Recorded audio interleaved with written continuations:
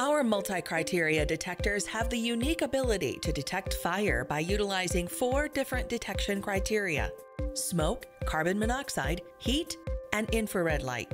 This helps deliver the highest nuisance alarm immunity. Because of its sophistication, the testing procedure of these detectors may differ from your normal detectors.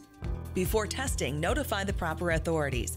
Also note, this device is not listed for applications in which standalone CO is required for life safety. Like all of our addressable detectors, this multi-criteria detector can be tested for proper electronic function with a magnet test.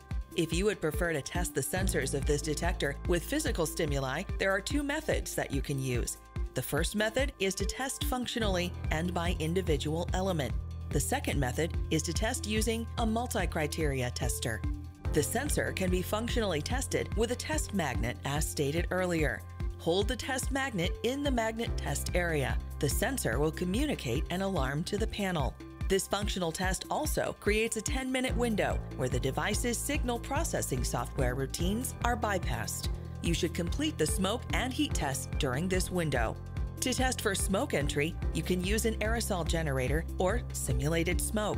To test for direct heat, you can use a 1,000 to 1,500 watt hairdryer to test the thermistors. To avoid damaging the plastic housing, hold the hairdryer 12 inches from the detector, directing it towards either of the 2 thermistors, and repeat with the other thermistor. The detector will reset only after it has had sufficient time to cool.